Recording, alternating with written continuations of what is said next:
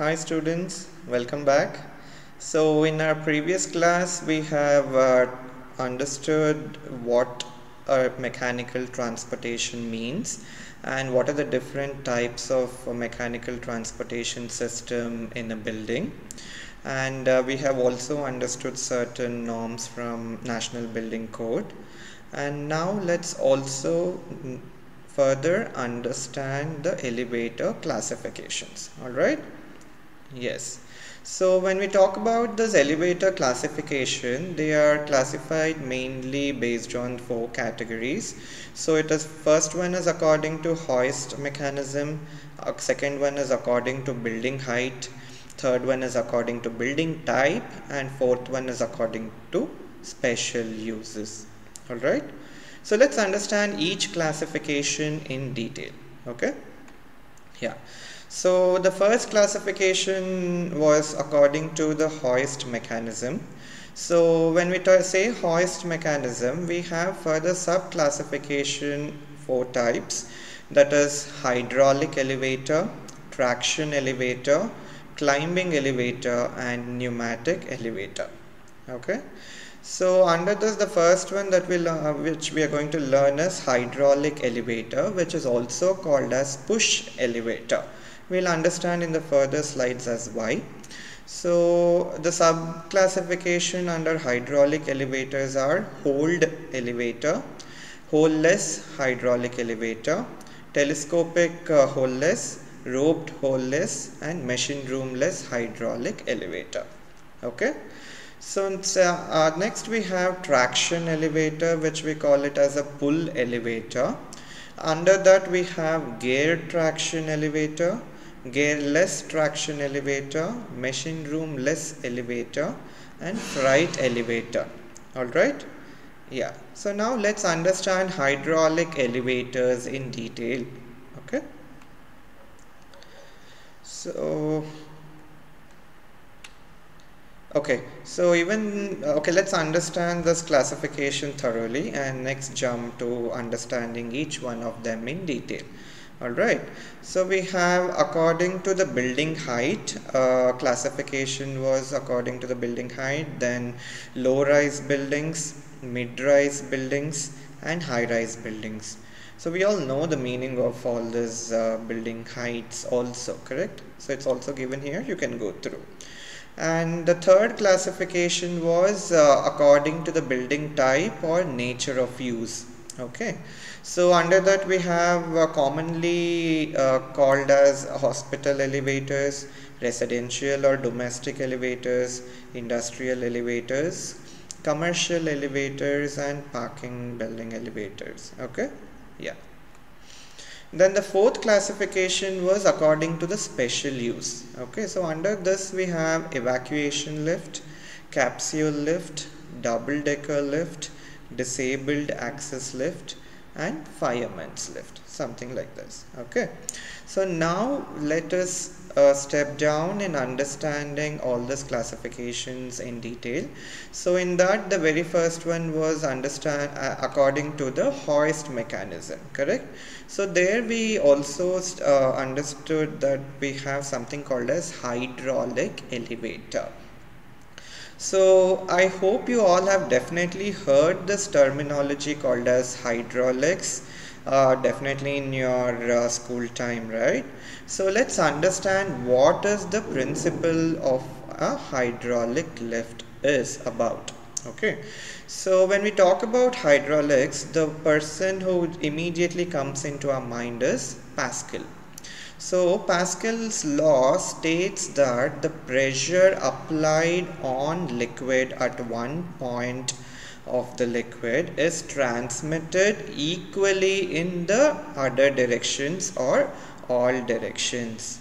Okay, so it has many applications in the daily life. So some of the commonly that we see is the hydraulic lift or the hydraulic brakes that is used in any automobile system.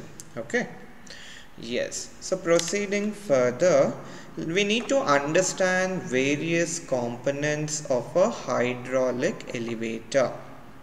Okay, so here Otherwise, when we say elevator, you know the common components of an elevator which we studied in a previous video, right? So here we will be understanding the components that makes a hydraulic elevator system. Okay, so first and foremost we have this hydraulic piston.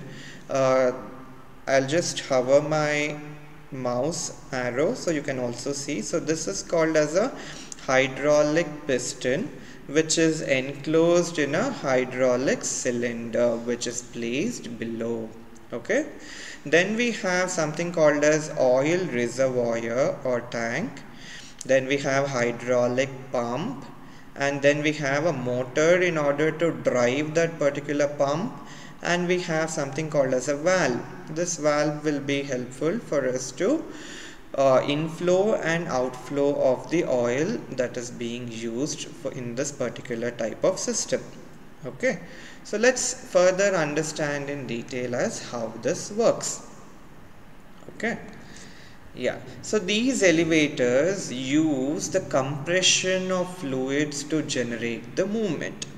So to go up, the pump is pushing the oil into the cylinder, which will further push the piston up, and then the lift car goes up, is what it means. Coming back to the previous slide, you can see here. So once the oil is pushed to the other level, only then that particular component goes up.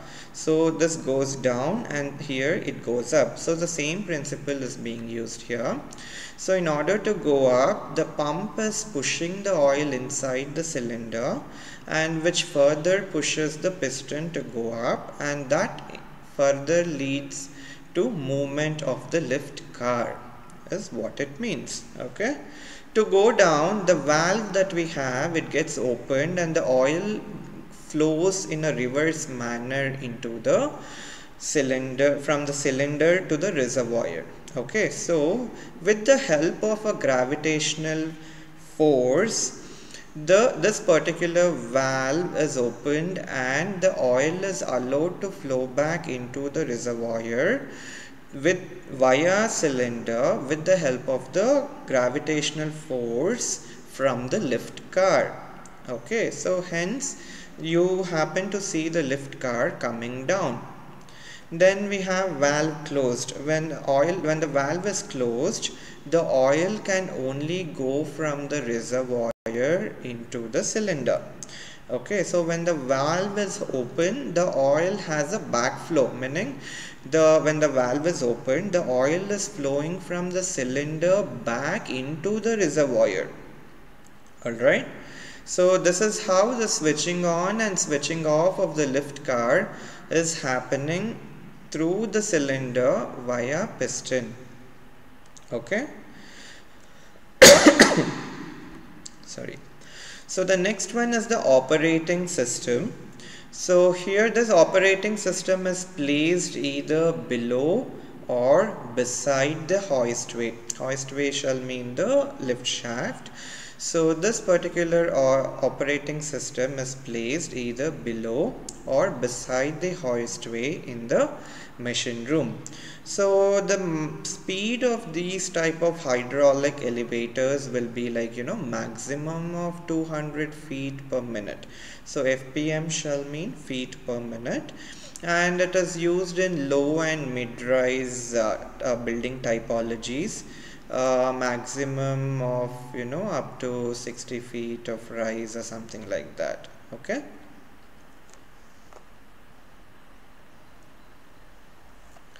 So next we have hydraulic, under this hydraulic elevators we just studied different sub categories, right? So the first one under that was in ground or hold hydraulic elevator.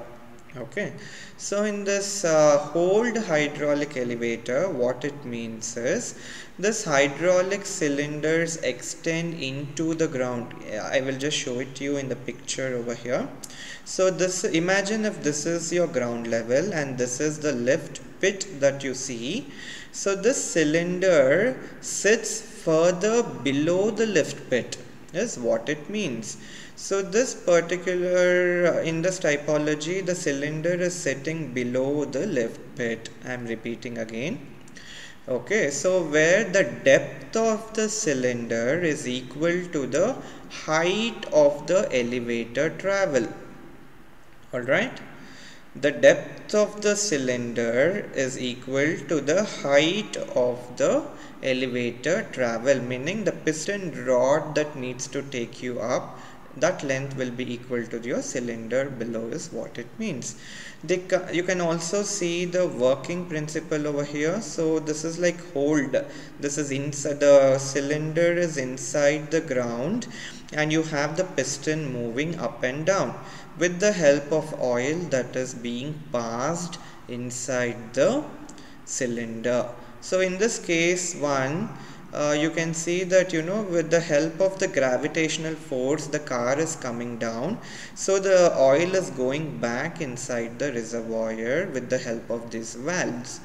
So when it is in a static position on the ground floor, this is how it looks. Neither the oil is going inside nor the lift car is moving above with the help of a piston here. When you need to go up, the oil is further pushed inside the cylinder and this piston that you see further pushes the car up. So this is the fundamental principle how a hold hydraulic elevator works. Okay, so you can also see here, this is the lift car that is being mounted on this piston. Okay, otherwise the car cannot go up and down. The piston is connected to the elevator car or the lift car over here. That makes the movement of up and down in this particular typology. Clear? Yes? Alright, so let's move to the next typology. So before that we have advantages of that. It is the shortest design time and the lead time, and it is very simple to as a package to install wherever you want, and also the minimum lift pit is required, and also the overhead requirements are quite less, and it is also available both for lower and higher capacities. Okay, so it is best suited for low to mid-rise sort of a building, and the travel distance can be up to 60 feet of rise and the speed can be up to 200 feet per minute. Okay, so this is how it can take. So the next one what we have is under the same hydraulic elevator, the second category will be hole-less hydraulic elevator. So in our previous thing we saw there was some sort of a hole that had to be drilled for the cylinder to be placed, correct? That was below the lift pit. So now in this hole-less we have telescopic versions in place. So hole-less model is a solution in situations where drilling a hole is actually not possible, either due to you might have some sheet of rock below that area, or if you have high water table, or in case if your soil conditions is not that great, if you have certain ground conditions of this sort, you cannot have a holed hydraulic elevator, so you will have to go for a hole-less hydraulic elevator. Okay, so in this particular version what happens is the pistons that we saw is actually installed in the hoist way on the either sides of the car. This blue color piston what you see is located on either sides of the lift car, and so that is why we call it as a telescopic. So you can see here you have one rod that opens out to another, further it opens to one more depending on the number of floors. That is why it is called as telescopic in nature. Okay, so in this configuration this telescopic pistons are fixed at the base. You can see here it is fixed to the base of the pit and you do not require any hole below the pit. So these can also allow up to a maximum of around 6 stops in a building. So under this, the advantages is you don't require a hole. Definitely it's a major advantage. So it will eliminate in the space provision and the cost of drilling, and you require very minimal pit and overhead requirements, and you can also have the front and rear openings to the lift, and it is also available for both low and high capacity. This is also suited for low and mid-rise buildings, and you can see up to 25 feet of rise can be used. Okay, so let's proceed further. Under the hole list we have something called as roped elevator. I'll just show you the image and then we will come back to the slide. So this is how it looks, the system looks. So you have this ropeway which will help you move this particular lift car. Okay, so let's go back to that slide now. So this is a combination of the rope and the piston to make a movement of the lift car inside the lift shaft. Okay, so the cables and a piston is attached to the sheave. Sheave shall mean a pulley. You would have heard the name sheave. Sheave is nothing but a pulley to extend the rise of a holeless hydraulic elevator. Since a rope is holding the elevator car, even the speed shall be easily governed. There is an advantage further. Okay, so again we don't need to drill a hole for this configuration. The roped hydraulic elevators eliminate the risk of drilling and taking a risk in any poor soil conditions, etc. So in addition, they are also environmentally friendly since they eliminate this jack getting corroded and oil being leaked into the ground and polluting the underground area, etc. like that. Okay, yeah, so the advantages again is it's a minimal pit and overhead requirements and less hoist weight dimensions needed, and you don't need to drill a hole again, and that will reduce on the cost, and also the ground water being contaminated or the ground soil being contaminated is also eliminated.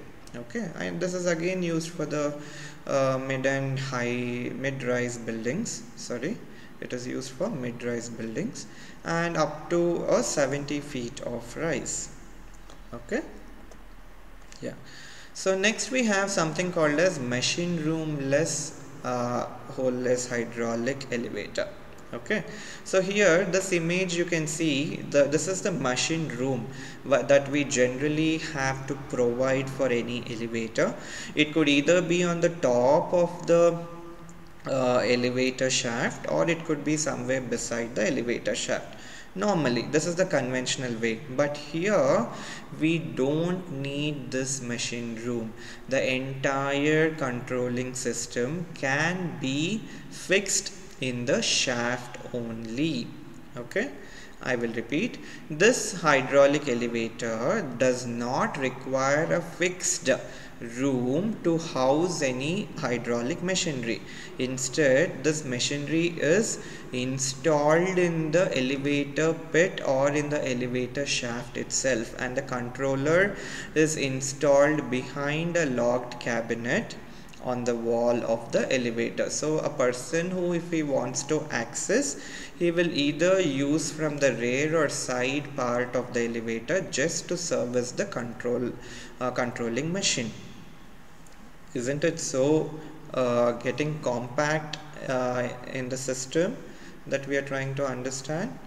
Of course it is. So advantages is it is definitely eliminating the conventional machine room, and which means that the cost of construction and the space is reduced, and this also reduces the power consumption. You don't need a jack hole again for this, and again you're eliminating on the cost of drilling and other risk of contamination. So these are very good in a low rise buildings up to 16 feet of rise. Okay, yeah.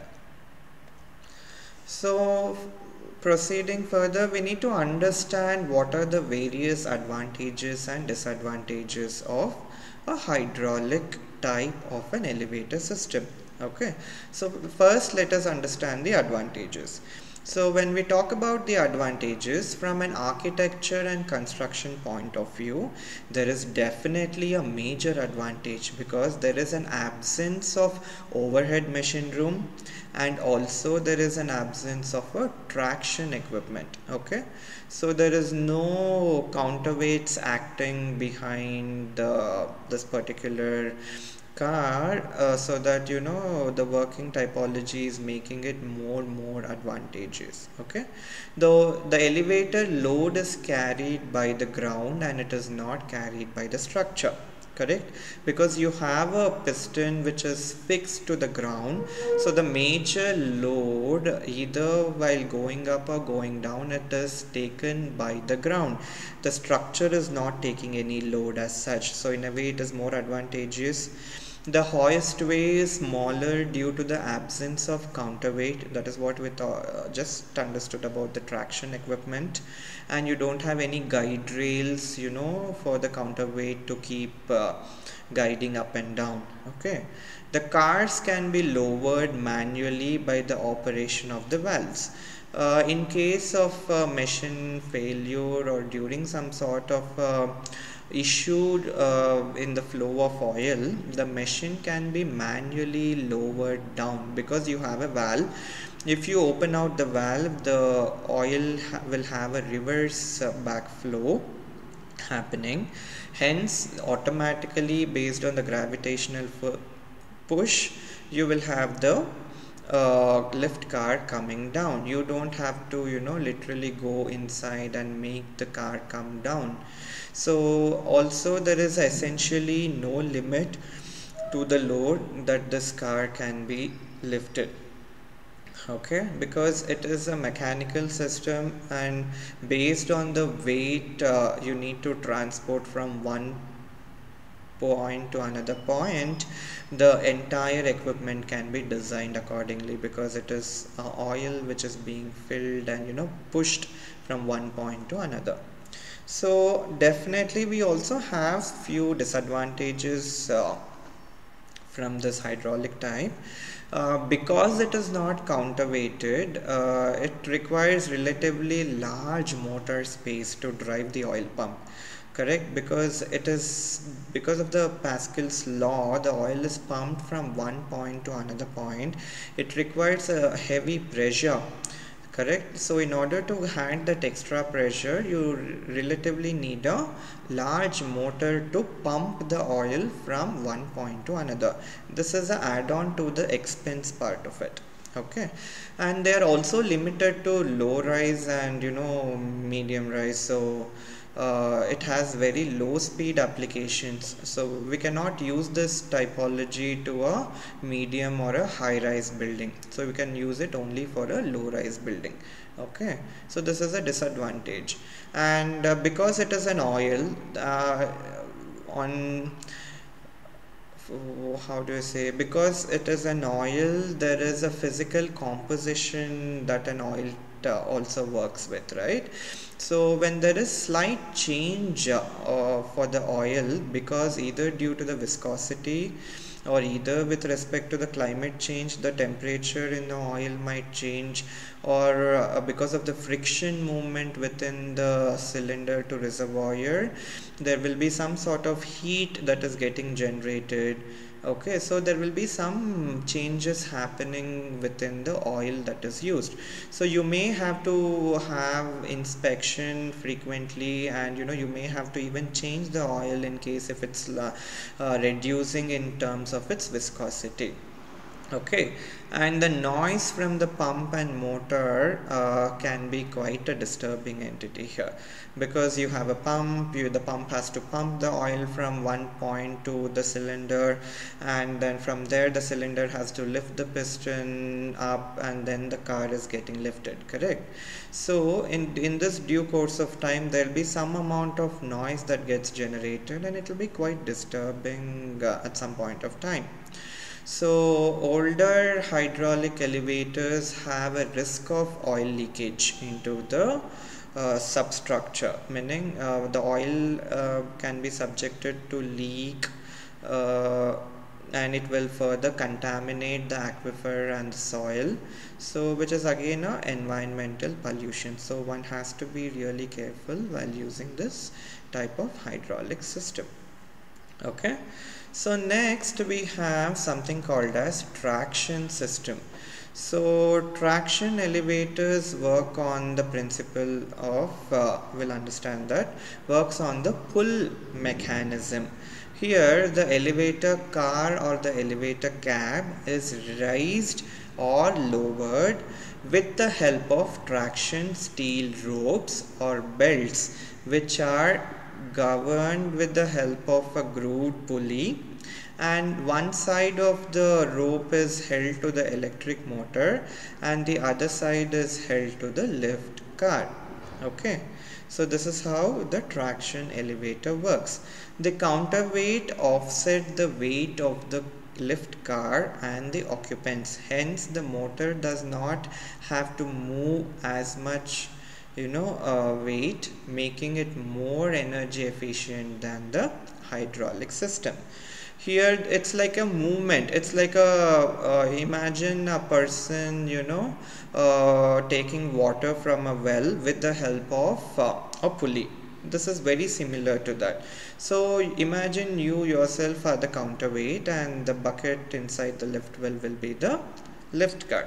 So based on the opposite reactions, you have the lift car moving up and down based on the pressure that you apply. Okay, so here the counterweight is taking care of that, is what it means. Then coming to the components of a traction elevator, you have your elevator car that and you can see this is this black line. What you see is a elevator car. Okay, this is the elevator car, sorry, this is the elevator car, and this black line that you happen to see is the cable. So the elevator machine, so then you have a elevator machine which is kept above this, and you have traction wheels. So you can call it as a traction wheel, or conventionally if you can visualize a pulley, it looks something like that. Then you have counterweights, which is beside the lift car. So this is not below the lift car, but this is beside the lift car. Okay, and you have the hoistway, and you have your guide rails, because without a guide rail this is very difficult to move, and you have your machine room, lift pit, and the lift car. Okay, yeah, so these are the components of a traction elevator. So let's understand those parts in further detail with the help of certain pictures also. First one could be cables. So these are steel ropes or cords which are specially designed for this particular application, wherein one part of the cable is connected to the lift car, and it is further woven around this sheave or the pulley, and then the second part is connected towards the counterweights. Okay, so the number of cables are decided depending on the speed and the capacity that you aspire for. Yeah, next these are the counterweights. Yeah, so this is what I said, the rope, the other end of the rope is connected to the counterweight, and one side of the rope is connected to the lift car. Okay, so only then it goes back and forth. So these counterweights are made up of steel cut plates, and they are stacked one above the other like what you see in a frame. So you have a frame around it, and you have steel plates that are stacked one above the other, and this is connected to the opposite end of the lift car. Okay, so these also serves several purposes. So this helps in adequate traction at the sheave of the lift car. Okay, then to reduce the size of the traction and also energy cost, they reduce power demand, because this can automatically go up and down to a certain extent depending on the weight. All right, yeah, this is what will happen. It is guided in its travel up and down and shaft by the two guide rails typically installed on back wall of the shaft.